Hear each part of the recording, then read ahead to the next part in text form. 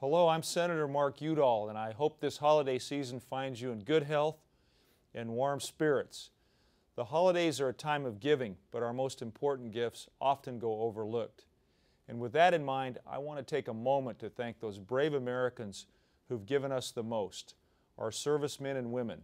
We owe our freedom and security to their sacrifices. This time of year can be difficult for service members who are stationed far away from their families. So to those of you who will not be home for the holidays, stay safe and know that you are in our thoughts. As we turn the page on a new year, I know that many Coloradans are still struggling as the result of the recession. I share your frustration, and I'm working every day to help create jobs and strengthen our economy.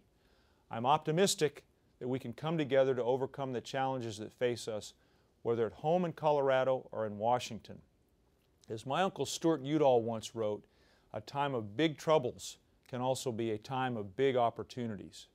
And I know that big opportunities are ahead of us, and I look forward to working with all Coloradans to make the next year bright.